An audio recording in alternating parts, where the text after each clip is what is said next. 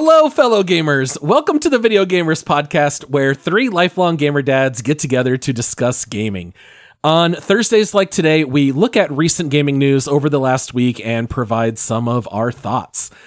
Now, I know that we are a family-friendly show over here, but this intro is going to be a little bit TV Y7, maybe a little bit PG.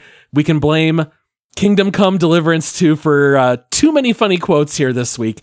I am your host, Paul. Joining me, he can be found running naked and drunk in the streets, telling all the people to piss off. It's Josh. Guilty. And still doing it. Yeah, you can't stop me, guys. Oh, man, I had to quote that here in the intro. And then joining Josh and me, he's a bastard, peasant, orphan, lover, warrior. It's Ryan. What else would I be? That's the best multi-combo ever. Use the first letter for each word. It spells out something. Oh, no, you're going to make me think back. No. I don't. Dang it, Paul, you ruined it.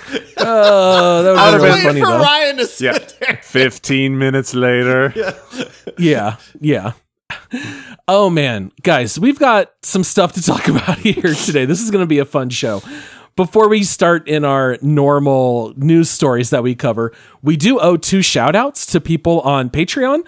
We want to say thank you to JWit116. We also want to say thank you to Eric, aka Grim Ghost, who is not on our Discord, but both of them have signed up with rare status, and so we just wanted to say thank you so much to both of them. Yeah, thank you. Yay! Hey, for everybody that's listening to this podcast, these people that support the podcast are the reason we're still here. So, just a little mental thank you to all the supporters of the show. We love you. Yeah. Oh, we absolutely love them. If any of our listeners out there want to join their ranks, head over to multiplayersquad.com. You can sign up. You'll get bonus episodes, shout out on the show, all kinds of good stuff. Again, that's multiplayersquad.com. All right, let's start with a very quick update to a story we talked about last week. We talked a little bit about how Star Wars Outlaws has story content gatekept behind a paywall, which we knew is a mission including Jabba the Hutt. We did talk a little bit about how we weren't too sure if it was all of the content with Jabba or just like one mission or something like that. Well, Ubisoft did clarify this week that it is just one mission that is optional. The Hutts are one of the main syndicates. They said, don't worry, you'll still interact with them a ton. This is just one additional mission that you'll miss out if you do not buy the season pass. I think we're probably all on the same page. I'm guessing paid DLC in a single player game is still dumb. But at the same time, I guess at least it's not a worst case scenario. We'll still be able to interact with the Hutts. Anything else to say before moving on to our normal stories? Just why? That's if it's it's one mission. You think everyone is going to come clamoring over one mission and buy your season pass? It just, the optics, it looks so much worse over that one mission than probably the return they'll get for the season passes. It just doesn't make sense. We're not talking a $5 difference here. This is a $70 difference. You know what I mean? So you're telling me that you're paying $70 for a mission that is just an optional thing in the game anyway. You get it 3 days early too, Josh. Yeah, don't for forget. a single player game. Okay. Yeah. Day one DLC that's paid just makes me so mad. It's for single already player. made. It's already I work for a company that provides a digital product to it's like a foundation of our company, but it's like at the same time, like this product exists whether you buy it or not at that point. You know what I mean? So it's like, it's the same thing. Like you've already put the development time in. Like Ubisoft already has this. They're literally taking scissors and going, snip, you don't get to play that part unless you pay us an extra $70. Yeah. I still say just wait a couple months and then release it. People wouldn't care as much. Day one is just so bad. All right, well, we already complained about this last week. Let's go ahead and move on to something new. This week, we got an announcement along with a trailer for Kingdom Come Deliverance 2, which I feel like delivered so much comedy. in the trailer that, I had to quote here in the beginning. This is an open world action RPG. It is coming out before the end of the year. It'll be on PC, PlayStation, and Xbox. It is set in the early 15th century. It has a major focus on historical realism, especially in regards to medieval combat. And they said compared to the first game, which I did not play, this one is twice as big. And they also said that this game is what the first one was supposed to be, except they did not have the resources or the expertise to make it. Above all, it seemed to me, after watching a lot of content and checking out the first game, this is really just supposed to be the most immersive medieval combat game out there on the market. And I was very curious to hear if you guys care about this one. Is this one that you want to check out? What are your thoughts? I am actually pretty interested in this. I have heard a lot of people talk about Kingdom Come Deliverance. I've never played it, but I have seen people gush over this game. And the sentiment is usually the same. It's the most realistic medieval fantasy game that I've played. You are living in this world. The combat seems ultra realistic. Like, you can only swing your sword a few times before your dude gets tired. I mean, you're wearing big heavy armor. This isn't casting fireballs and getting smashed by, cyclopses and stuff like that. Like, this is what it would be like to live back then. And I think that resonates with a lot of people. I am oddly curious about this, to be honest with you. I've always loved medieval times. I like the idea, I like that place too, Paul. Red Knight. No, wait, Green Knight, man. Come on. Yellow Knight. Yeah. So, I'm interested, man. This trailer, I think, was super well done. For somebody that doesn't know anything about the first game, this looks like a AAA title to me. I mean, it graphically pleasing, the voice acting, the story, the combat is weird because it goes into first person. Is the whole game in first person? It doesn't look like it. That's the only part that confused me. Was it's skipping around between a story trailer to first person combat to now the guys are almost looking at each other as if it was Street Fighter, where it's the one dude's on the left and the other dude's on the right. And I'm is he going to uppercut this guy? What's going on, man? Well, yeah, and there's a lot of cutscenes. So they said there's more than 5 hours of cutscenes. Yeah. I think the game itself is all first person. But yeah, Ryan, was there anything that stuck out to you here in what you saw?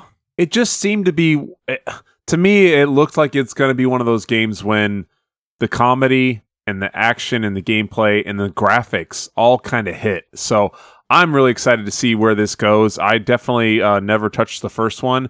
But watching the footage that we watched, I'm highly intrigued. I mean, I've always, same like Josh, kind of medieval ages. Western cowboy is my number one, but this knights and shining armor is definitely close behind. So I'm interested to see what they can do with this. It looks beautiful. Looks like it'll have that comedic relief, running through the town like Josh. So I'm excited to see where it's going to go. Well, and I really like the fact that anytime you ever see any kind of portrayal of knights during the early 15th century, everything is so drab and dirty and gross, but this is a little bit more vibrant. You get a sense of these are just normal people living at that time, but things are colorful. They showed that there's a lot of different facets of life. You see a little shot of a wedding ceremony, and you also see a lot of celebration, but then you do also see hangings of people and surprise attacks against your castle and things like that. One thing that I thought sounded really cool, which is the whole foundation of the first game, is that there are 100 ways to resolve every quest. And there's always consequences in how you do it. So they were saying, for example, you can talk your way out of problems. If you don't want to fight, a lot of times that's a choice. You can choose to be a thief. You can choose to resolve your issues through violence. They even had a little tagline in the trailer: you can save the world or punish it for its sins. And so I love the idea of being able to tinker, do all kinds of crazy weird stuff and see what happens as a result. You guys know how much I love that. This is why I love Dragon Age and Mass Effect and Divinity Original Sin 2, figuring out different ways to resolve quests. So that to me is probably the biggest selling point here. Yeah, I am a sucker for let me play the game the way I wanna play it, and let me try to be creative on how I approach these problems. So I mean, I'm pretty intrigued by this, to be honest. The first game came out in 2018, so it's not like it's super old. I'm actually watching a little bit of footage. It's a darn good looking game. I've heard so much about it, so it's just really weird to like not know anything about it yet. Like hearing good things and stuff like that. I am really intrigued by this so far, to be honest. Like, I think I'd like to see some gameplay, you know, maybe a preview or something like that to get a little bit more information. But yeah, I'm down to be a scoundrel knight, you know, and just, yeah, or streaking through town. You know, one of those two definitely fits me. And I don't know if you guys got this vibe too, but watching that and seeing them talk about the game and just about the world, it seemed like they are all in on this. So that was exciting to kind of see, and hopefully it comes through in the game. Yeah. And I love the idea of like they've already made the game, and instead of trying to make something wholly different, like let's just refine it and make it bigger and better. They said you don't have to play the first one in order to play the second. I guess the whole point of the game is that you're a guy who's out for revenge against people who butchered your family. So I think you're a little bit like Maximus from Gladiator, kind of out on a revenge mission. And they said that you like start out as a nobody and then kind of like work your way up. The one resounding criticism I saw against the first game was that the combat is very hard to learn. Yeah. And almost anytime someone complained, a bunch of people were there to post saying, oh, I bet you just didn't play long enough that you got good at the combat. So it sounds like that part might be a little frustrating. But I think for those, when it did hit with a gamer, that they really, really loved it. I'm just real quick too, because like I said, we kind of all said we don't really know much of the first game. This review, this kind of pulls me in. This dude's got 200 hours on record, and it says, I've been playing PC games for 20 to 25 years now. Kingdom Come Deliverance is the best game I've ever played, period. It is the most interesting, immersive experience one can have. Real life logic and attention gets you far in this game. Each problem has a logical solution. There are multiple ways to solve each quest. I love it. I'm in, boys. You know, at that awesome. point, like, yeah, that sounds fantastic to me. And I like melee combat. So, Paul, I know you might struggle a little bit there, but they did show a dude ride on a horse shooting crossbows. And they kind of mentioned for now we're talking. for the sequel, that there's like very beginner like pistols, you know, like black powder pistols. You might just get one shot kind of thing on them. But yeah, I'm pretty interested in this game at this point, man. And we're all big music people. Like the entire, like we did also share, I think it was like a 15-minute video. The entire last 4 minutes is just them showing off the score with like an orchestra. And I love the fact that they're incorporating like harps along with the violins and the cellos and the trombones and all the horns. Like the music's beautiful. It seems like for a game focusing so much on immersion, like the music is so central to that. So to me, everything here sounded great. The fact that they started with a dev team of 11 for the first game and then grew to over 200 employees, like they have a lot more people working on it now. So I'm very curious to keep an eye on this one. And it comes out this year. We're always saying, dude, like, announce this stuff 3 to 6 months in advance. And that's exactly what they did here. Yeah, you get a bonus in my book for that one too. So. Absolutely. All right, well, let's go ahead and take a short break, and then we'll be right back. All right, guys, this next story here has me very excited. Do you guys want to know what my all-time favorite Sega Genesis game series was? Ooh. Sega Genesis. All right, it's Toe Jam and Earl, which we're not talking about today. I do remember that, yep. But my second favorite series on the Genesis was Golden Axe. Oh yeah. And I know Josh likes Golden Axe. I do. Ryan, did you play Golden Axe back in the day? I played a heck of a lot of Golden Axe. Every time I had it, and then any time I would be out and about and I'd see it, I had to play it. I loved Golden Axe. Now, did you guys play as the barbarian, the dwarf, or the like Valkyrie, like warrior lady? I think in Golden Axe 2, you could press and hold your magic button, and the longer you'd hold it, you do a more powerful spell. I think I always did the female sorceress because I think she was the water one.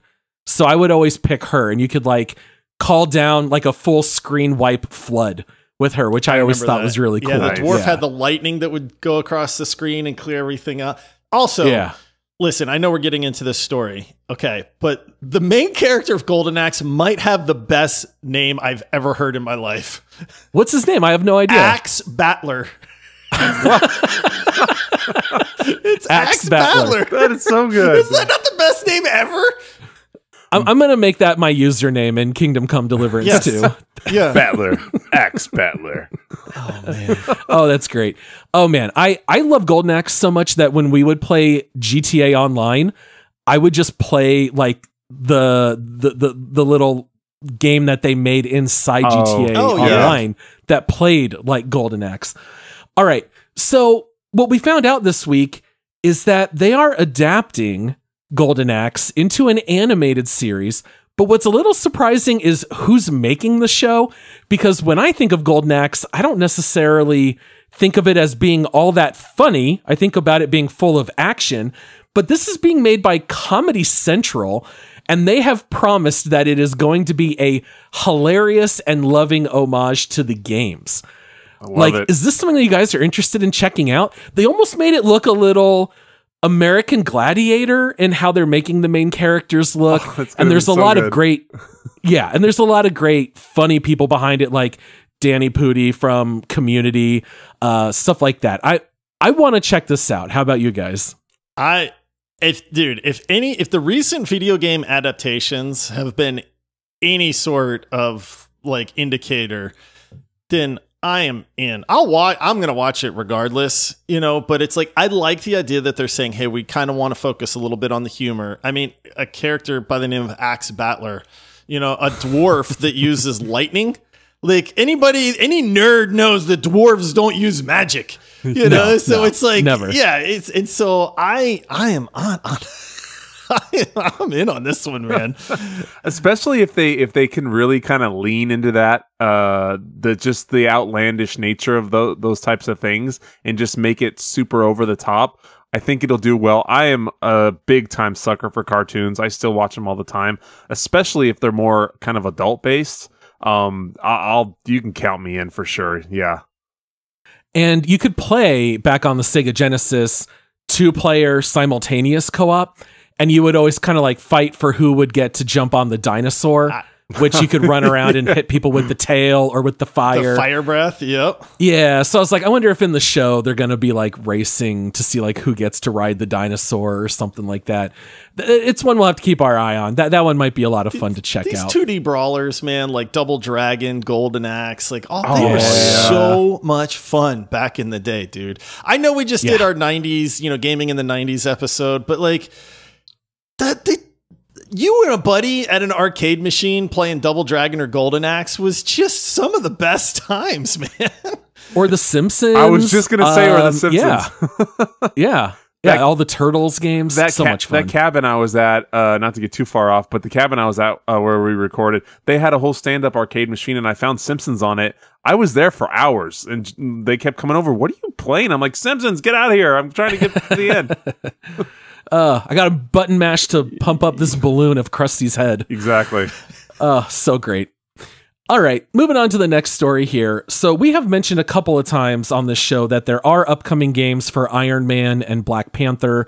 We don't know a whole lot about them. We haven't spent very much time discussing it at all. We did find out this week that both of those games are going to be open world.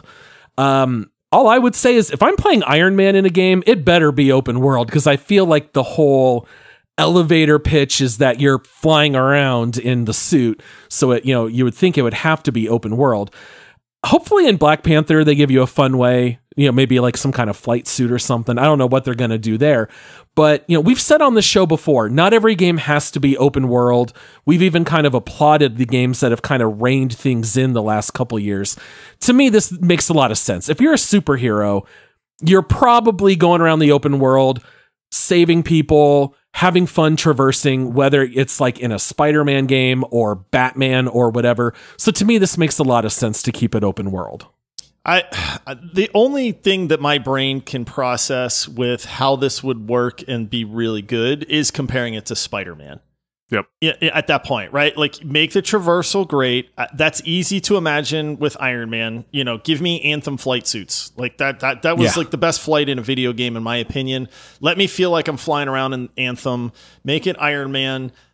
Give me, you know, I don't think that'll contain it to like one city like they did with Spider-Man, but like give me that open world where it's not absolutely monstrous. You know, it's a contained open world. And I could see that being insanely good. Black Panther, like, is he just going to run like a cheetah? Like if only there was another giant cat that maybe he could run like, you know, I feel like he's got to fly some kind of like machine or have a flight suit. He's got to go down on all fours and he's going to run. I think so. Yeah, his name's Black Panther. He's going to run like a panther. Oh, God. Like, we'll see. Maybe. Well, I won't play that game then. No, those Wakandans got some high tech, man. So I'm sure they're going to give him a jetpack or something, you know, to make traversal fun. But yeah, it's one of those things where we've kind of said, hey, we're almost sick of open world, where not every game needs to be that way. And that's true. But that being said, open world works in a lot of ways. And so I can envision Iron Man being this way. I'm having a little bit harder time with Black Panther, to be honest with you. I almost envision Black Panther to be more like the Batman Arkham games with like that hand-to-hand combat type stuff. So we really don't know. I mean, it's fine. I could see this needing to be open world on one hand, but I don't know on both. But we kind of need to see it in action to really judge that too.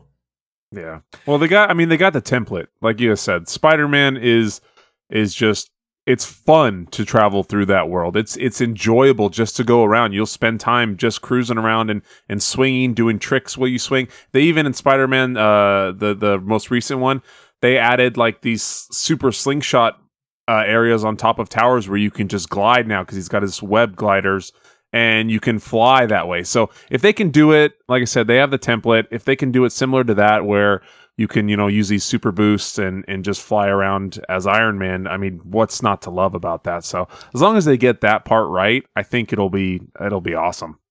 Is anybody in the world upset if they basically just copy the traversal or the open world like in Spider-Man? Nobody's going to be, oh, I saw this in Spider-Man. I can't believe you ripped that off. No, everybody's going to be like, this is great. They nailed it.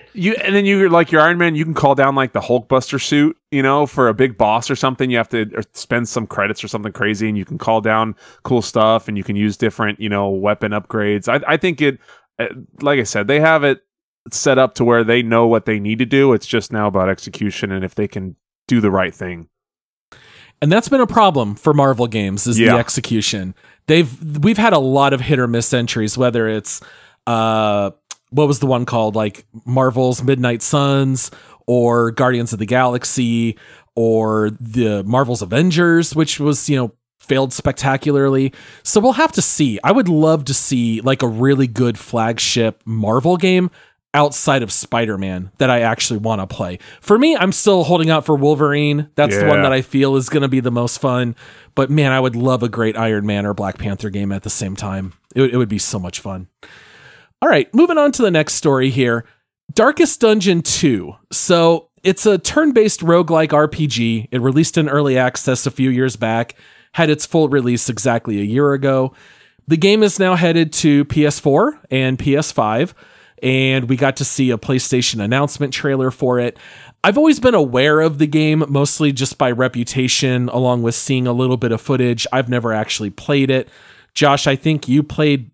Did you play both Darkest Dungeons? I played both, man. Yeah, I'm very familiar with both of these games. They're real good. Like, honestly, I enjoyed the heck out of both of them. They are hard. I think I actually prefer Darkest Dungeon over Darkest Dungeon 2.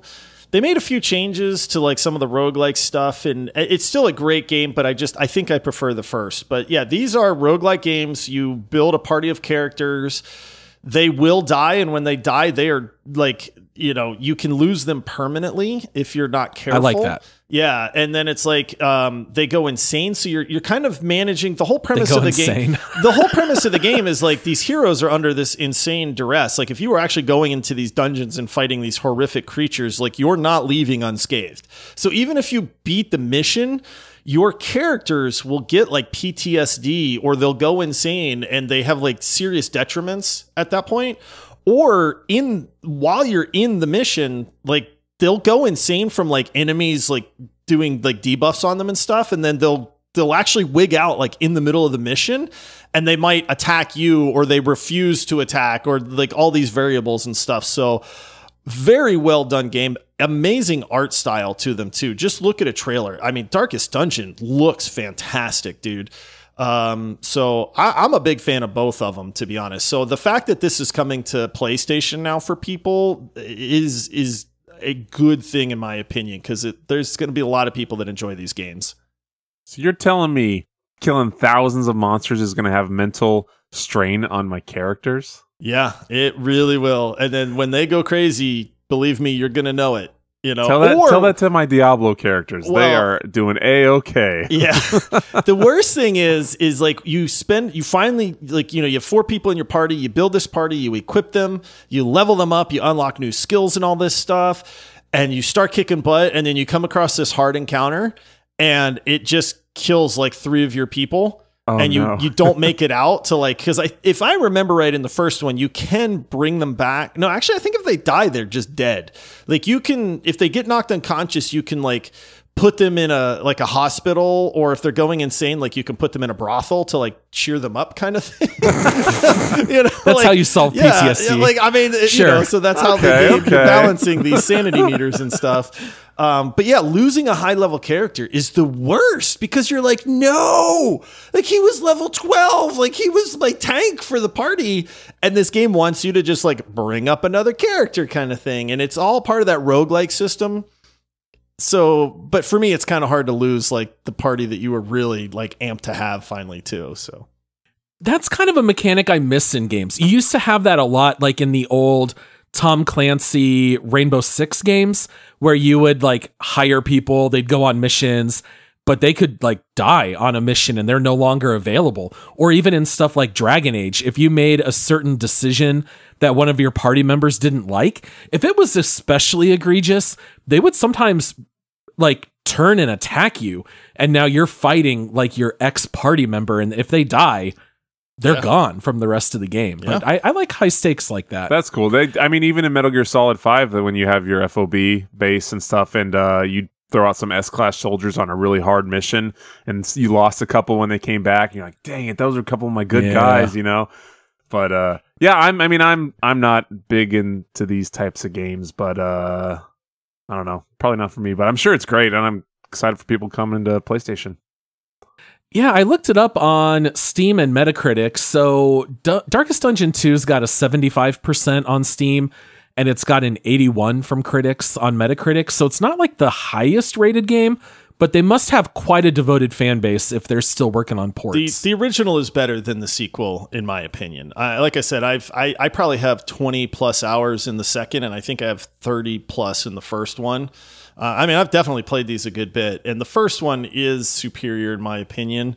91% positive rating for the first one out of 117,000 reviews too. So they're good games, man. Interesting. Well, last story of the week, not a whole lot to say here. The Wolf Among Us 2 is a game that we've brought up a few times. It is supposed to be released here later this year. This week we got to see a few screenshots of what they've been working on, which were shared on Twitter. I think all of us would prefer to see some actual gameplay footage, but these 4 screenshots are all we have to tide us over for now. Is there really anything to say? Yeah, Paul, there's a lot to say, because they started this game's development in Unreal Engine 4, and then they moved it to Unreal Engine 5, which makes me very excited. The screenshots are beautiful. You know, this is fantasy, not fables. What's the what is it? Like Fable? Yeah, like Snow White and the werewolf and fairy tales. That's the word I was looking for, not fables. I'm not saying Little Red Riding Hood. I'm not saying all this because this is one of the games that I drafted in my Game of the Year auction draft that we did. So. Didn't know what I was getting, but now that I know what I'm getting because I've seen these screenshots, it's looking really good, guys. screenshots just obviously tell you so much. I was laughing when I was looking at this stuff and coming up for stuff for the show. Like, I was just like, gamers are so funny. Like, you just see it's just 4 screenshots and they're like, oh my gosh, did you see this? Or how it is with Grand Theft Auto, like some of the map got leaked. You know, everyone's just so eager to, you know, we're just happy doofuses just want to play games. So I think it's funny, but cool. Yeah, the more they bring, obviously gameplay is best, but yeah, keep them coming. They're not necessarily the most action-packed screenshots. Yeah. They're a little pedestrian. The games aren't really action-packed either, but you know, Telltale, if these are anywhere near the quality of the old Telltale games, especially The Walking Dead, like okay, I'm in then, because the Walking Dead Telltale series is one of the few games that I have like legitimately shed a tear while playing. And so if you can get that kind of reaction out of me with The Wolf Among Us 2, okay, I'll take that for sure. Very similar and just much more adult. Yeah. That's the one thing that really stuck with me playing the first Wolf Among Us is like right off the bat, you can tell, oh, this is very mature. They're not holding anything back. You know, the Walking Dead also gets mature as far as like the violence and some of the other stuff, but it's kind of like my wife and I sometimes joke when you see TV ratings before a show, it'll be like TV MA, and then you'll see like violence, nudity, strong sexual content, smoking, you know, whatever. Yeah. It's got like all the letters. Yeah. That's like The Wolf Among Us. You're getting all the letters with that kind of game. So yeah, I can't wait to see more. I love the first one. Second one should be a blast. It felt a little underwhelming that we got 4 screenshots and we're gonna have to wait for more. If it's supposed to come out this year, I would think if they're gonna release anything, it would be a little more exciting. Yeah. But oh well, what are you gonna do? It's better than nothing, I suppose. Yeah. All right. Well, that wraps up everything here for this week in gaming. Please check out Patreon support options at multiplayersquad.com. Make sure to leave us a 5-star rating. You can also follow us on socials at Video Gamers Pod and come join our free Discord community. We'd love you all to jump in there and come say hi. We love you all. Until next time, happy gaming. See ya. And just remember, it wasn't me running down the street. Sure. We have pictures. Yeah. All right. See you, everybody.